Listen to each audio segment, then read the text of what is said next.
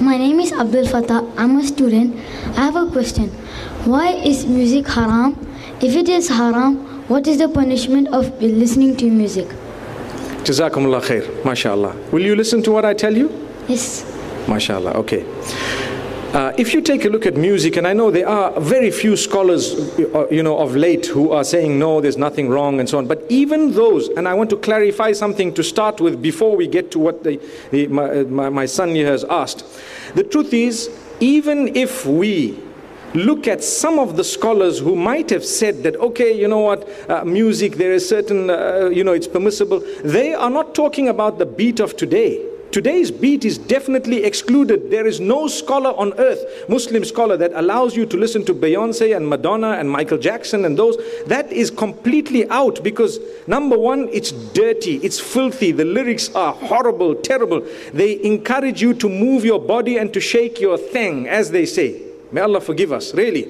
You move your body, you are sexually hyped up. It moves you to a point and a peak where the dirtiness of this music industry has got to such a degree that the Christians and the Jews who are following are also saying it's prohibited. Not just the Muslims.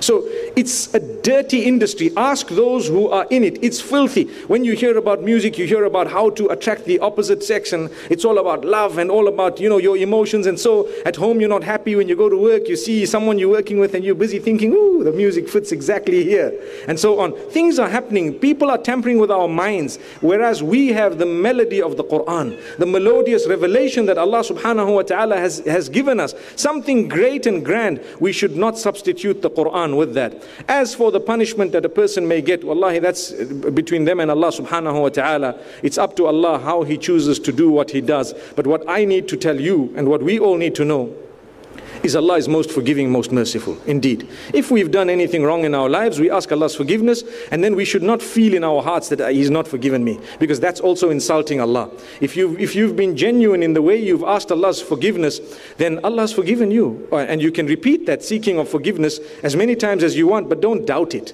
Don't doubt. May Allah subhanahu wa ta'ala help us and guide us, and may Allah subhanahu wa ta'ala bless you, your parents, and us all. Ameen. Thank you. Jazakumullah khair.